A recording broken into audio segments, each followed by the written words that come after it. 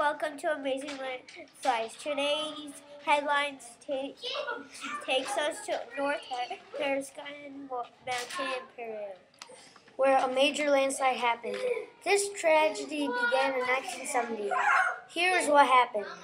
A major landslide hit the North Huascan Mountain in Peru with a debris flow that was about 3,000 feet wide and was about 1 mile long.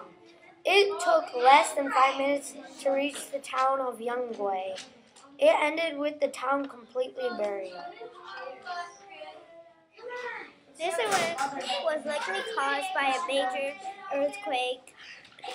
Now over 18,000 people died and thousands of people left homeless. This disaster most impacts the people who got buried and have no air for a long time and died. On average, landslides are big movements of land. They are very dangerous. It happens more often when there is more of a downslope movement. After a landslide, it looks like a ton of messed up dirt and buried people and other stuff. This one is different because it affected over 18,000 people.